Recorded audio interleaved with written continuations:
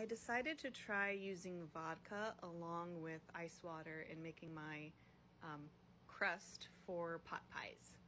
And it definitely made a difference. It was very, very flaky, but it was also more delicate and a little bit more difficult to roll out. Even I do this all the time, and even I had a little more difficulty.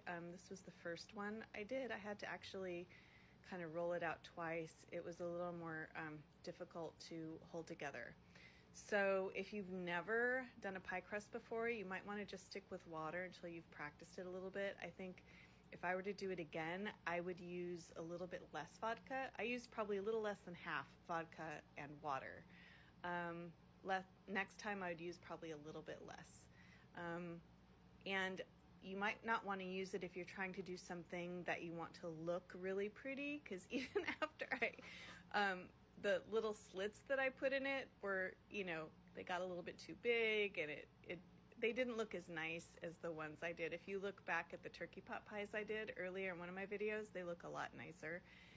They came out a lot nicer, but these tasted delicious.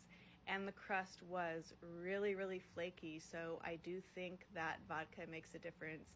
It doesn't hold gluten, so it makes it really flaky. And if you have any leftover, you can drink it.